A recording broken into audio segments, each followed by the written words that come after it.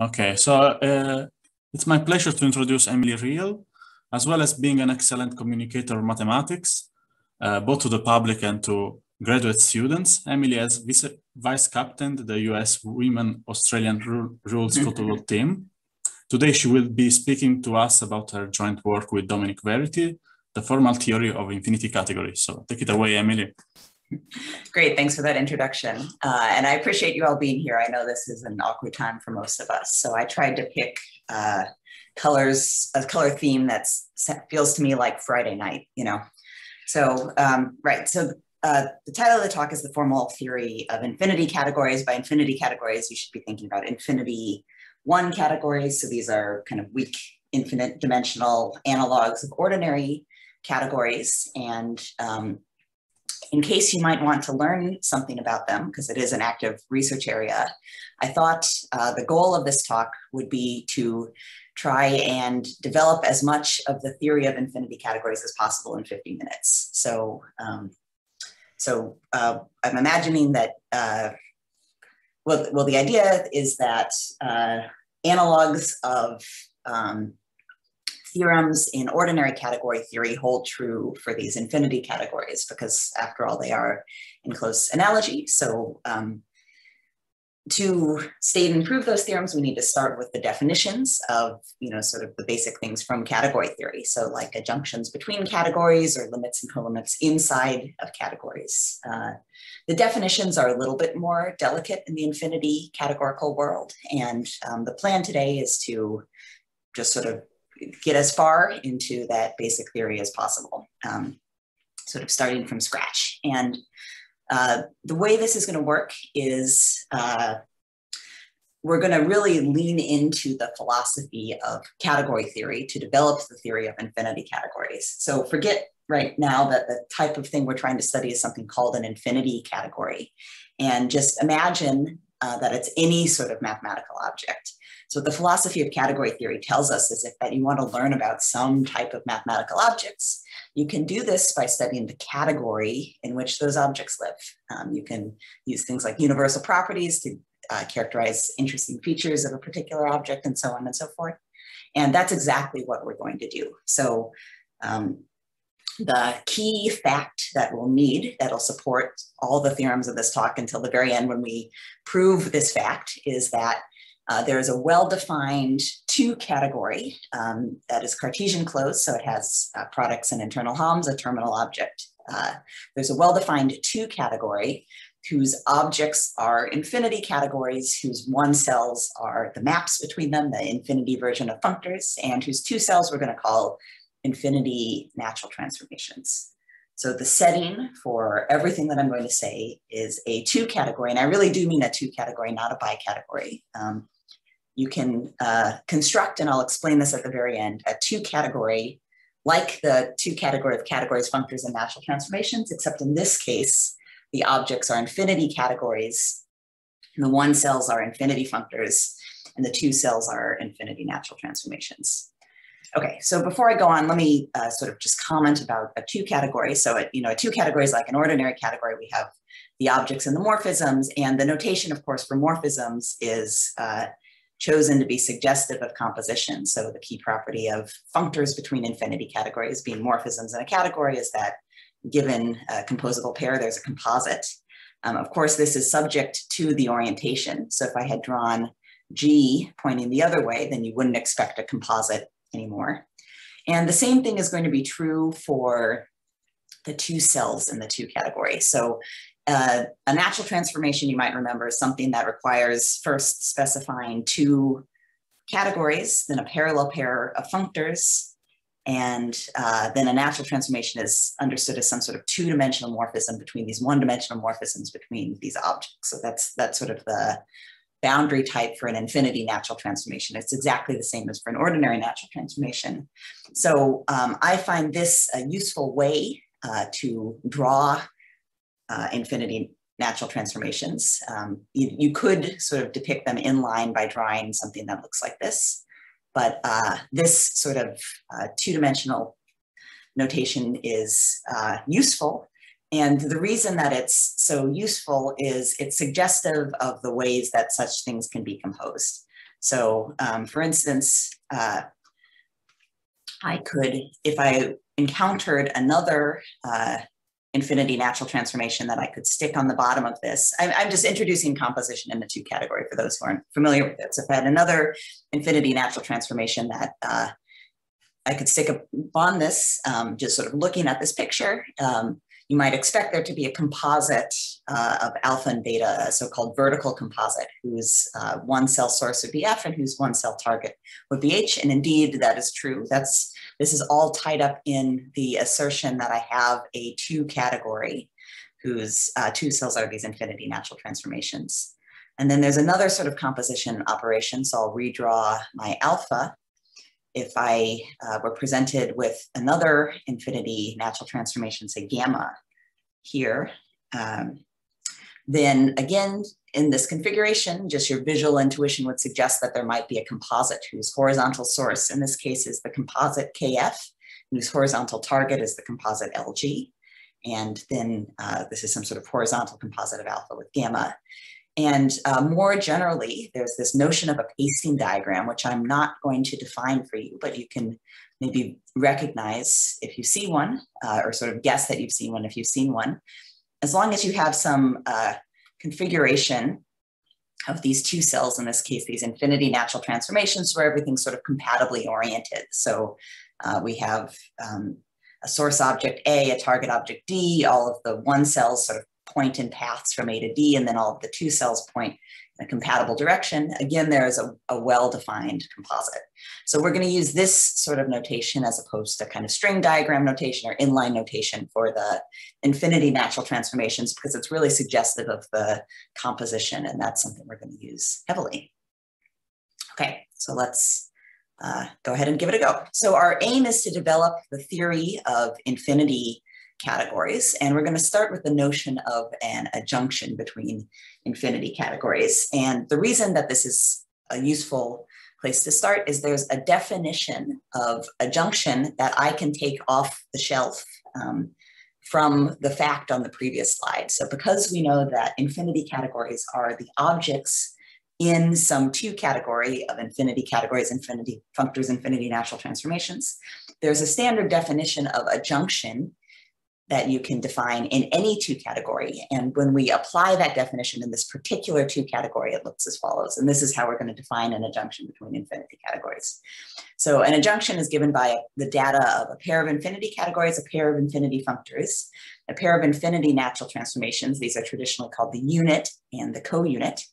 And here eta is a natural transformation whose source functor is the identity. I've just drawn it with an equals sign, and whose target functor is the composite of F followed by U. So eta goes from the identity on B to UF, and epsilon goes from U followed by F, so FU to the identity on A.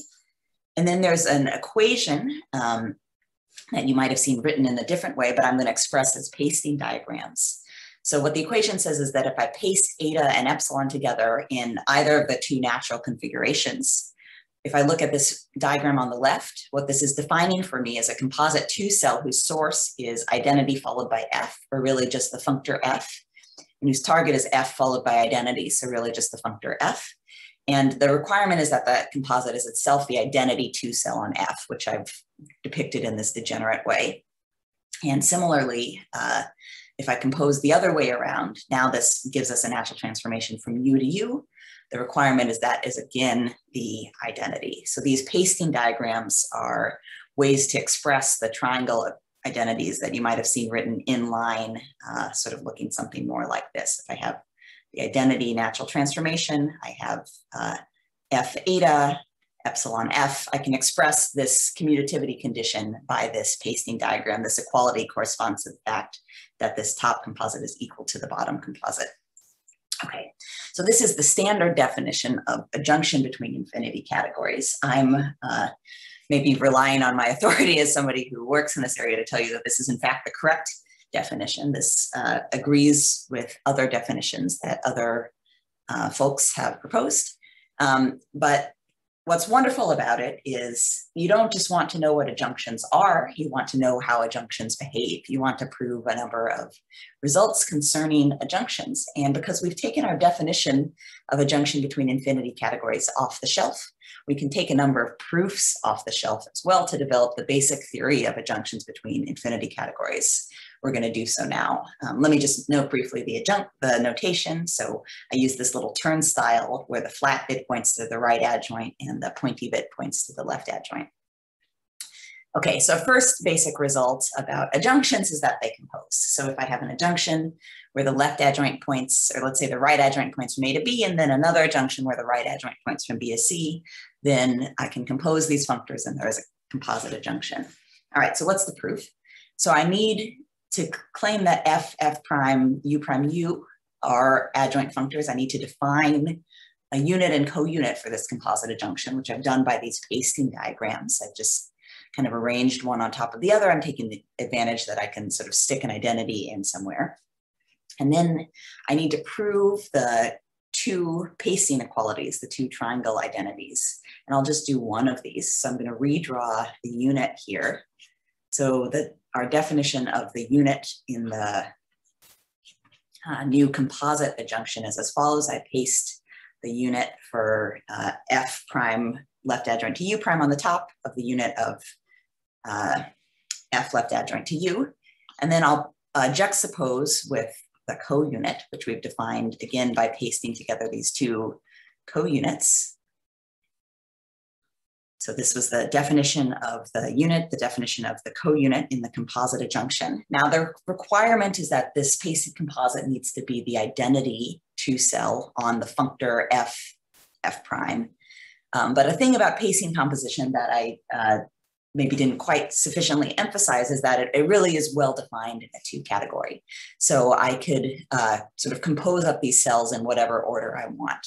So in particular, if I look at the bottom of the configuration, I see from the triangle identity for the adjunction where f is left adjoint to u that the bottom composite is just the identity on this bottom functor f. Similarly, the top composite by the triangle identity for that adjunction is equal to the identity on this functor f prime, and the identities compose two identities. That's another one of the axioms of a two category. And I could do a similar calculation on the other side for the other triangle equality. So indeed, the adjunctions do compose. And this is a sort of two categorical diagrammatic proof. This is kind of the two category analog of the proof technique of diagram chasing. Okay. Arguing similarly, we can prove a second useful fact about adjunctions, which is sort of the essential uniqueness of adjoints. So if I start with an adjunction, f is the left adjoint to u, then, and I have another functor f prime, then the claim is that that other functor f prime is also left adjoint to u if and only if f and f prime are isomorphic. So this is a uniqueness of adjunction. So if I have an adjunction and then an isomorphic functor, I get a new adjunction. And if I have two left adjoints to the same functor, then those two left adjoints are isomorphic. So let's start by proving that first. So if I'm given two left adjoints, f and f prime, to the same functor u, then I have two units and co-units. I'm going to use eta and epsilon for the units and co-units of the first adjunction, and eta prime and epsilon prime for the units and co-units of the second adjunction. And by pasting them together, I can obtain a two cell. So here I've pasted eta, the unit of the first adjunction, with epsilon prime, the co-unit of the second adjunction. This composite defines a two cell whose source is f prime and whose target is f. And similarly, this pasted composite on the right defines another two cell whose source is f this time and whose target is f prime. The claim is that these are inverses. So this I can check by just doing a calculation. I should really check that they're two-sided inverses. So I want to paste them together in both directions, but let me just do one of the two calculations. So here I've got my map from f prime to f, which I'll put on the left. And then I'm going to put on the right the map, the two cell from f to f prime. Okay, so this is the two cell from f to f prime followed by the two cell from f prime to f. But now by the triangle equality, I'm going to be able to cancel these interior two cells. This is using one of the triangle identities for the second of the two adjunctions. So I can cancel in the sense of replacing it by an identity. So let me go ahead and do that. So after replacing the interior 2 cells by an identity, I'm left with this configuration, but this just involves the unit and the co-unit of the second adjunction. And indeed, that is equal to the identity on F. So this is the proof that this thing followed by this thing is the identity. And you could see that if I had done this the other way, I would get the corresponding result. So that's proving the isomorphism. And similarly, now let's suppose if I have just a single adjunction and the data of an invertible 2 cell. So I'm using this congruence notation to indicate that gamma is a 2 cell from F to F prime that has an inverse for the vertical composition. Then I can use that data to define a unit and co-unit for an adjunction. So here, this is going to be a unit, maybe I'll call it eta prime. And this is going to be a co-unit, maybe I'll call it epsilon prime for a new adjunction. I guess I wrote that already there, so I don't need to say that again. And so what do I need to do? Well, I need to check again the triangle equalities. So, I mean, one of the checks involves just sort of pasting them in one order. So if I have, sorry, this goes in this direction. So if I have my eta prime, which is defined in this way, and then I paste it next to epsilon prime, which is defined in this way, then what do I get? So by the first triangle identity, again, this stuff in the middle cancels.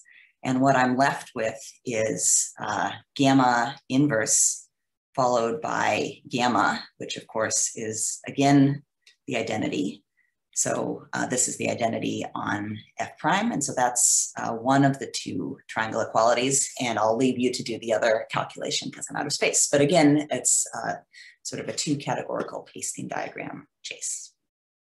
Okay, great. And so the next results about adjunctions is something I didn't actually know about them right away. This is something that John Burke told me about in an email, so I'll thank him for this. This is a lemma that describes the minimal adjunction data in a sense. And so it says that if I have a pair of functors, U and F, so again, we're developing infinity category theory in case you've forgotten. A and B are infinity categories, U and F are functors between infinity categories. If I'm given a pair of functors, then these define an adjunction with F the left adjoint.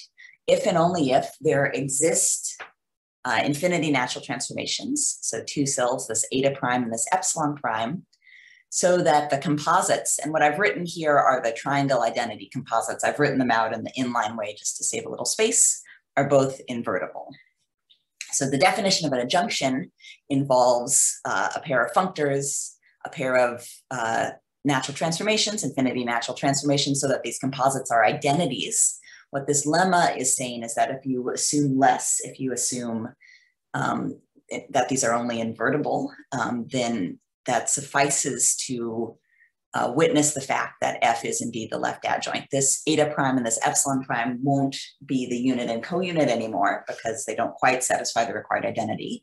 But you can get away, as the proof is going to reveal, with modifying just one of them, and it'll fix things. So let's see how this goes. So in the construction I'm going to give, we will keep eta prime. So eta prime will be the unit of the actual adjunction, but where I'm going to modify epsilon prime.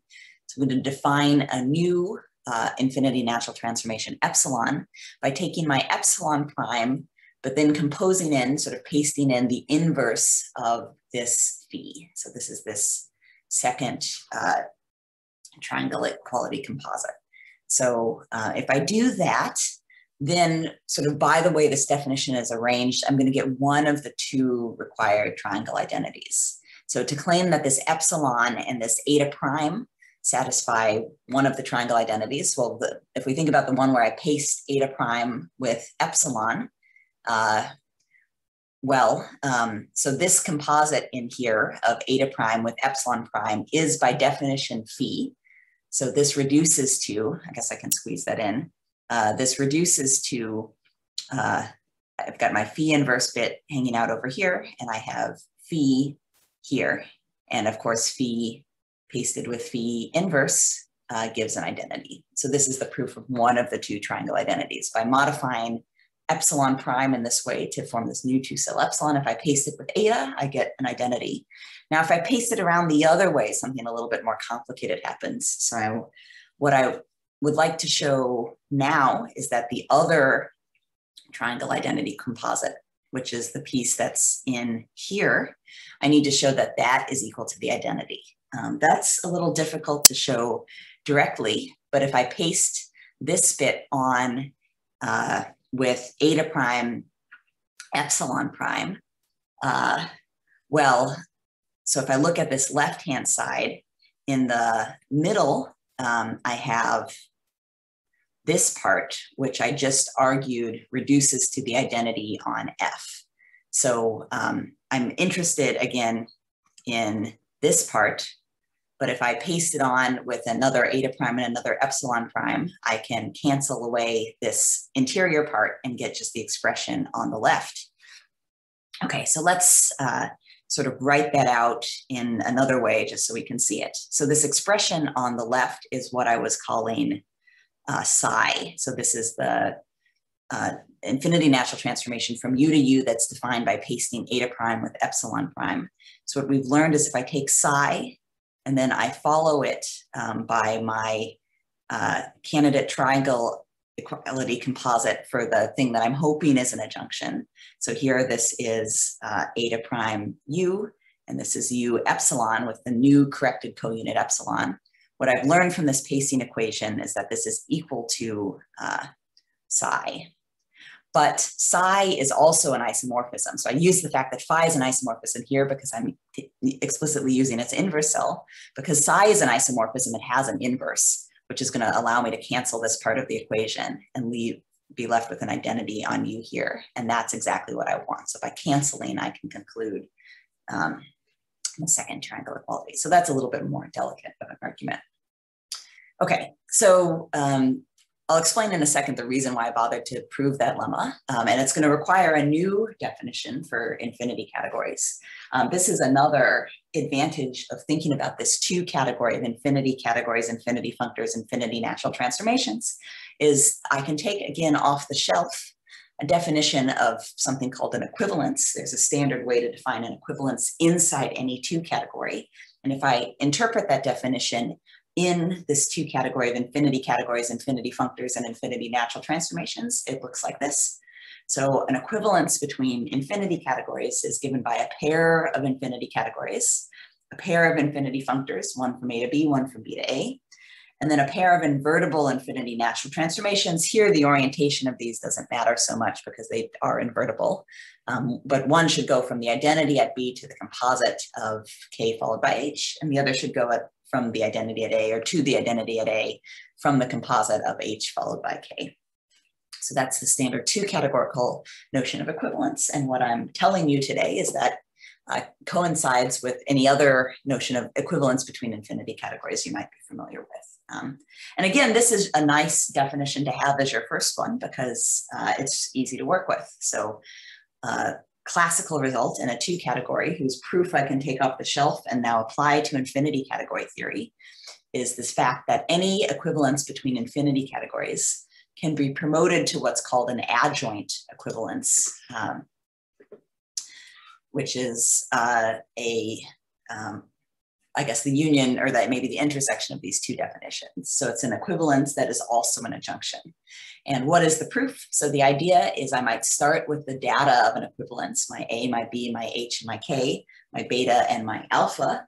I'm going to modify either beta or alpha. You get to pick which one, but you do necessarily have to modify one. I'm going to modify one of these invertible two cells to get the unit and co-unit of an adjunction. So it's going to be like an additional compatibility between these. But this follows immediately from the previous lemma. So the previous lemma said my functors H and K are adjoint. And in fact, in any configuration, provided there exist some two cells that have the sort of shape of the unit and the co-unit so that the triangle equality composites are invertible. But here, these two cells are themselves invertible. So the triangle equality composites will certainly be invertible. And the construction given in the previous proof could be implemented here, for instance. Great.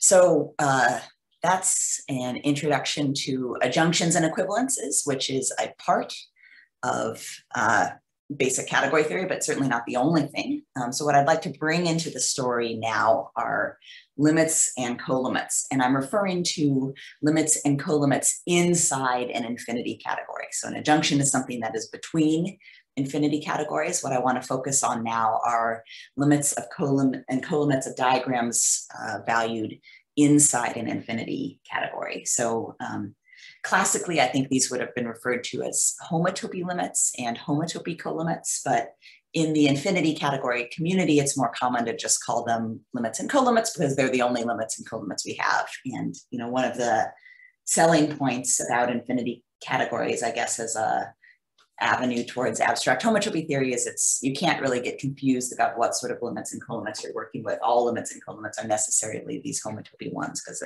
that's sort of the only ones you can define. Okay, I'll just focus on the colimits part of the story, but everything dualizes for limits. So if you'd like an exercise, there it is. And we'll start with the first definition. So an infinity category A admits an initial element.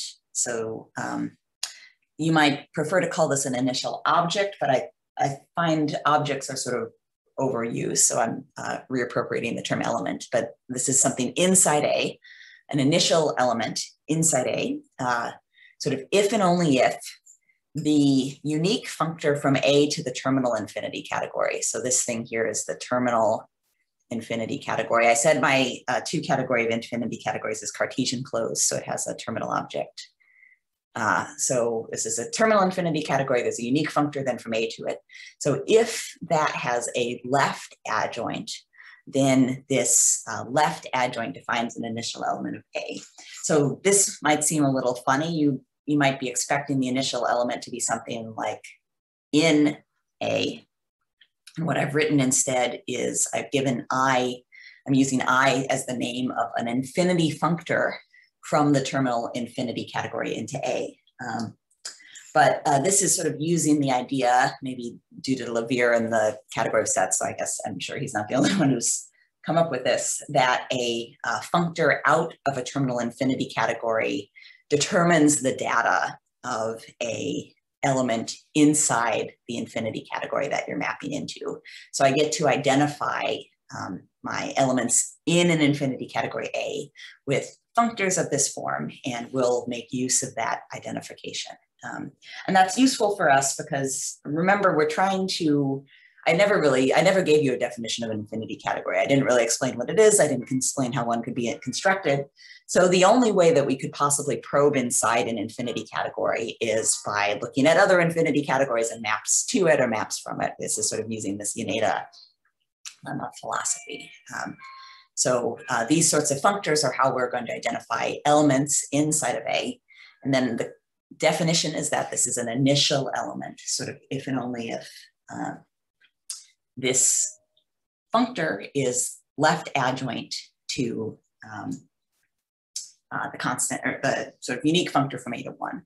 So what's nice about this definition is we've just proven a whole bunch of facts about adjunctions, and you can specialize those facts to facts about initial elements. So it follows, for instance, that two initial elements are isomorphic in the sense of being connected by an invertible 2-cell.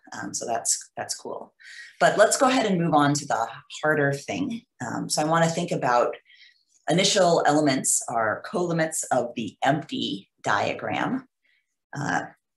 So a special thing about this terminal infinity category is it's isomorphic to the infinity category that you get by applying the internal Hom. So I'm working again in a Cartesian closed 2 category. So if I have 2 infinity categories, I can take the infinity category of diagrams. And if I map out of the empty one, sort of the initial infinity category, I guess I didn't tell you that that exists, but it does. That's sort of the role played by the terminal infinity category. But sort of using that, we can get to the following generalization. So if J is another infinity category, then I'm going to write A to the J. Again, this is using the Cartesian closed structure on the 2 category of infinity categories for the infinity category of J-shaped diagrams in A. So that's how we should think of it, diagrams in A. Maybe a thing to observe is that if we look at an element here, I might write this element as a D. By the Cartesian closed structure, this is going to correspond to something from J times 1, or really just from J into A. So that's the sense in which this is the infinity category of J-shaped diagrams. Its elements correspond to functors, infinity functors from J into A. Now, another thing we get for free from the Cartesian closed structure is something that I'm going to call the constant diagram functor, and that's what I'm denoting by this delta. This is the constant diagram functor. So that's something that exists canonically for any A and J. I have this constant diagram functor. It's restriction along the unique map from J to 1, if you will. And what it means for an infinity category to have all colimits of shape J is for this functor to have a left adjoint. The left adjoint would then be the colimit functor. So this is an infinity functor that would take any J-shaped diagram in A to its colimit. Okay, so again, this is cool because we can now leverage stuff that we know already about adjunctions to prove some things about the colimit functor. So for instance, if I have an adjunction, say involving F and U, then this constant diagram functor commutes with any other functor. I mean, this is, again, just a feature of the Cartesian closed structure. So I've got a commutative diagram here. But this is a commutative diagram now involving right adjoints. So if I pass to the left adjoints, we have this result that say that left adjoints to a given functor are necessarily isomorphic.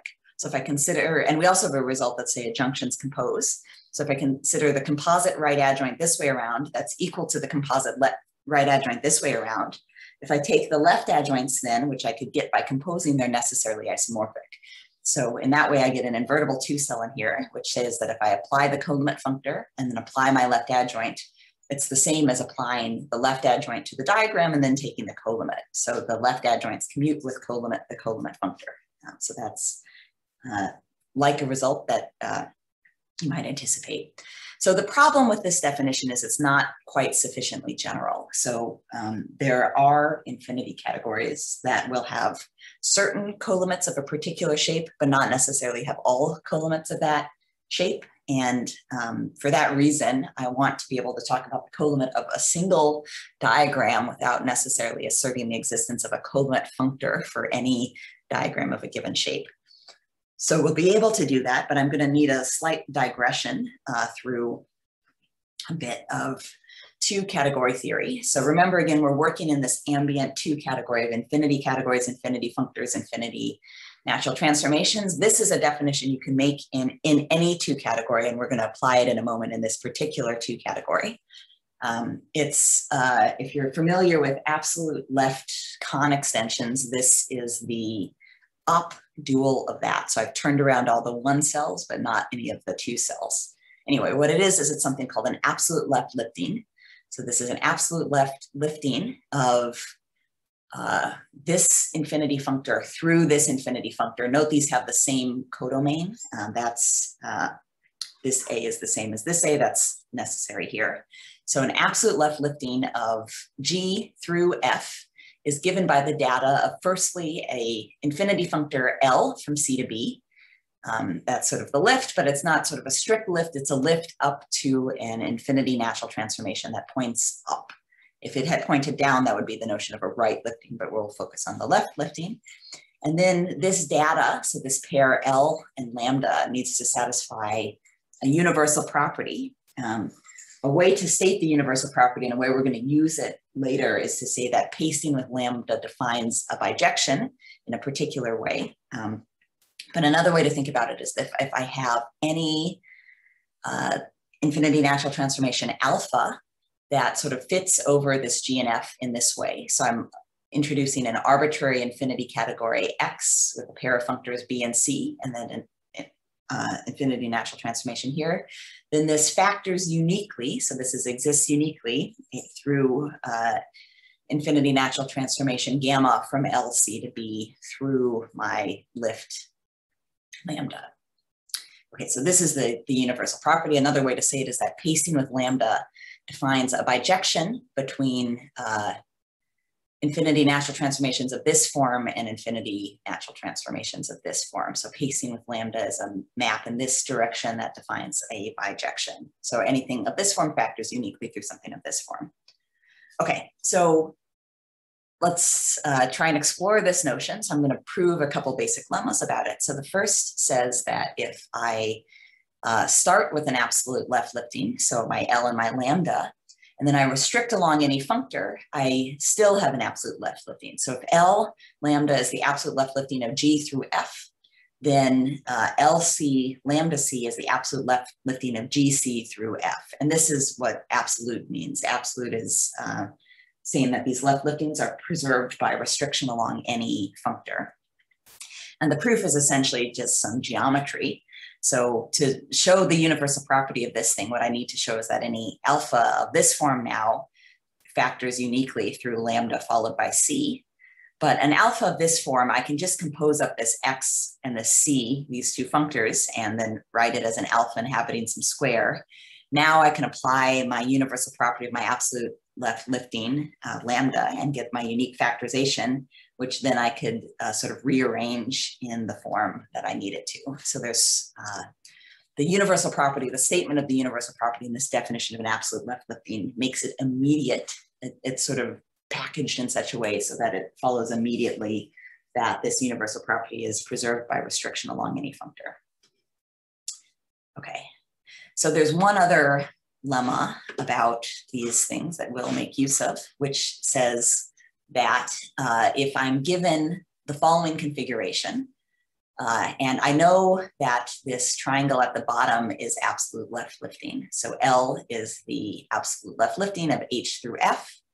Then the top triangle, so that's this one, is an absolute left lifting if and only if the composite pasted triangle is an absolute left lifting.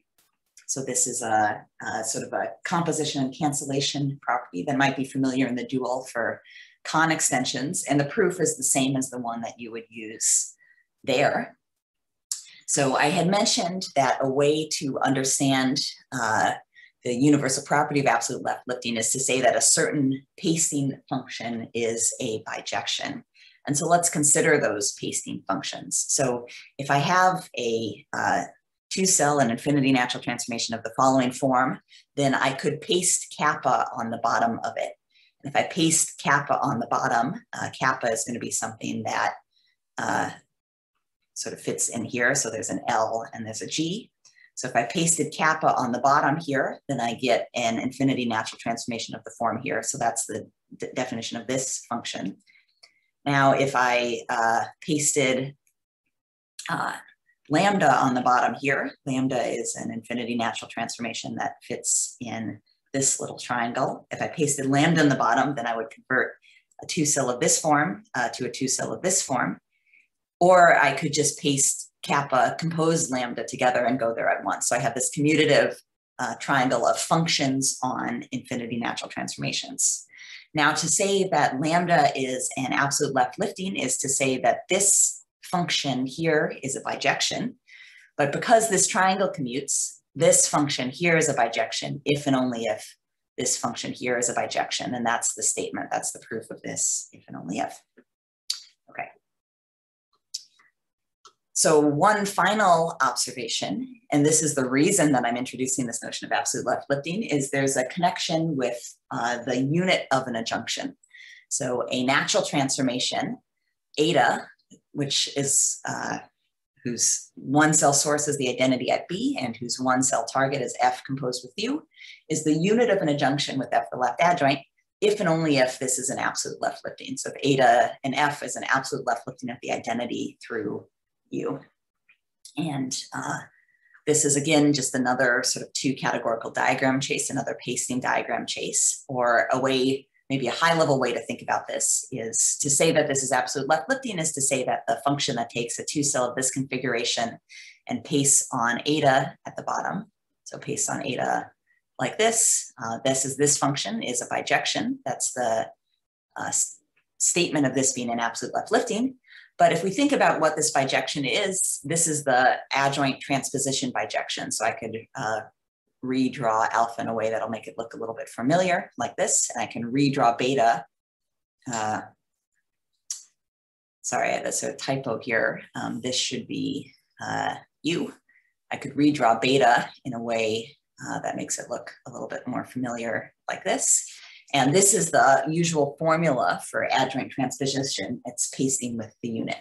And so to say these are in bijection is saying that if I look at the HOM category from X to B and the HOM category from X to B, I'm looking at inside the HOM categories at some HOM sets involving the functors B, sort of FB and A and B and UA. This is sort of adjoint transposition. So that's another, I'm alluding to a different way to think about what an adjunction in a two category is, sort of a representable way to think about an adjunction. And the universal property of being the absolute left lifting is exactly to say that the unit pasting with the unit implements adjoint transposition. Alternatively, you can just do a purely two categorical diagrammatic proof of this. Great. So in particular, when we were considering what it meant for an infinity category A to have all J-shaped colimits, the definition we gave previously is that the constant diagram functor admits a left adjoint, which we called the colimit functor. And so we can re-express that universal property by saying that the colimit functor defines an absolute left lifting of the identity through the constant diagram functor. And now putting all of this together, we have our desired definition of a colimit of a single diagram in an infinity category. So if I start with a single diagram, so that's just the infinity functor from J to A, I can associate that with an element in the infinity category of diagrams. I'm transposing across the constant diagram functor, or sorry, I'm transposing using the Cartesian closed structure. And then an absolute left lifting of this through the constant diagram functor would give me some data of this form. And this is what it means to have a colimit of the diagram. So there's two pieces of data here. This C is an element inside A. That's like the colimit object, the sort of the colimit object.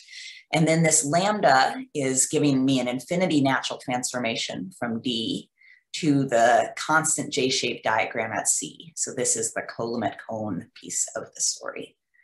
So that's the sense in which this is giving us the data of a colimit of my diagram D. And an easy lemma, a special case of the first lemma I told you about absolute left lifting diagrams, is that if A has all J-shaped colimits, so it has this colimit functor, then any diagram has a colimit. And the reason is having the colimit functor means in particular I have the unit of this adjunction. So that's an absolute left lifting diagram. But then when I restrict along any functor, in this case, restrict along an element D, I get an absolute left lifting. So this is saying that the colimit object then would be take the colimit functor and evaluate it at D. And the colimit cone is to take the unit of the adjunction and take the component of that unit at D. And that is sort of indeed how all of this stuff works. Okay, so I've introduced for you notions of adjunction between infinity categories and notions of colimit inside an infinity category. I'm going to end this sort of development of the category theory of infinity categories by proving maybe a favorite theorem that left adjoints between infinity categories preserve colimits in infinity categories. So there's a more elementary proof of this than the one that I'm giving here, where you just sort of take the universal argument, or sorry, the usual argument where I, consider a cone over a diagram and I transpose the cone and I apply the unique factorization and then I transpose back. You could implement that as a pasting diagram argument, but this one's a little bit slicker. We're sort of using the universal property of these absolute left lifting diagrams to avoid the transposition. So what's the statement? So I'm given a colimit. So here my infinity category is now changed to B. I have a diagram, a J-shaped diagram, D in B. I have a colimit of it, that is I have an absolute left lifting like this. So C is the colimit element, lambda is the colimit cone. And I'm given an adjunction here. What I want to show is that if I apply my left adjoint F to this colimit diagram. So in other words, I form this configuration here. This bit actually commutes. Now I have FC is the colimit of F of D. So in other words, that this is an absolute left lifting. Okay, so how am I going to prove that this is an absolute left lifting?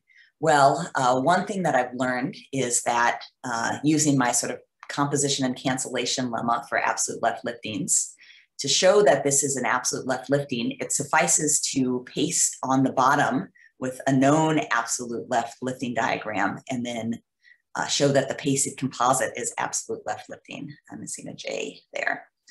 So if I paste on the bottom with the unit of an adjunction, so A to J, so having this adjunction here means I also have an adjunction between the diagram infinity categories. This is just applying a 2 functor, which is exponentiation by J to a given adjunction in a 2 category. So if I paste this colimit cone on the bottom with eta, it suffices to show that this thing is an absolute left lifting, because I know that A to J is absolute left lifting, or really A to J restricted along D is absolute left lifting. This, by the way, is implementing the adjoint transposition step, because I'm pasting with the unit of an adjunction is transposing across the adjunction. So now, if I look at the right-hand part of this diagram, this constant diagram functor, which came sort of canonically from the Cartesian closed structure on the ambient 2 category, is sort of too natural in the sense that, so I'm just redrawing the lambda part of the diagram. We're sort of letting it sit up on its own. I can move my eta J, my co-unit, sort of up here at the top of the diagram. And so this sort of right-hand piece here is equal to this right-hand piece. This is by the 2 naturality of the constant diagram functor. And again, this is something just canonical in any Cartesian closed 2 category. So this configuration is equal to this configuration. And now I'm just gonna, this is an identity here. So I'm just gonna rewrite this in a different way. So at the bottom of this rearranged version of my pasted composite, I have my original colimit cone. So this is lambda, which is the original colimit. C is the colimit of the diagram D. And then on the top, I have the unit of my original adjunction. So that's here. And now my goal again was to show that this left-hand pasted composite was an absolute left lifting diagram, but it's equal to this right-hand pasted composite. And eta is absolute left lifting, as is lambda being a colimit cone. And so therefore, by the composition and cancellation, this is a absolute left lifting diagram. So this is an absolute left lifting diagram. So the piece on top is. So therefore, this is an absolute left lifting. Okay, so left adjoints preserve colimits. All right, so I'm one last thing I owe you. This is my last slide with any content. So all of this presupposed that we could work in a Cartesian closed 2 category whose objects are infinity categories, whose 1 cells are infinity functors, and whose 2 cells are infinity natural transformations. So where did I get that from? So if we're sort of being rigorous about infinity categories in the classical foundations of mathematics, i.e. set theory, we need to use various models of infinity categories, and these go by certain names. So some of my favorites are quasi-categories, complete Siegel spaces, Siegel categories. So various models, not every single model, but the sort of well-behaved ones, assemble into a Cartesian closed category. So what I mean by this is, if you think about the quasi-categories and the maps between them, the category of such things is a Cartesian closed category. So, and moreover, I'm just writing infinity cat for it, for lack of a better name. Moreover, this category, so this is an ordinary 1 category that's Cartesian closed, has an adjunction connecting it to the ordinary categories. So the right adjoint of this adjunction is often called like the nerve embedding. It's the way that strict 1 categories embed into infinity 1 categories. The left adjoint is called the homotopy category functor. And both functors in this adjunction preserve products. And what's useful about that is I can use this as some sort of change of base adjunction. I can apply these functors to the HOMs of categories that are enriched in these types of categories to change the enrichment. So in particular, if I apply this left adjoint, this product preserving homotopy category functor HOM-wise, what that's going to do is it's going to convert a category that's enriched over infinity categories in whatever model into a category that's enriched over categories in whatever model. And so what's that doing? A category enriched in infinity categories, you can think of as an infinity 2 category, while a category enriched in ordinary categories is a 2 category. And I have an example of one of these things. So because infinity cat is Cartesian closed, it is an instance of an infinity cat enriched category.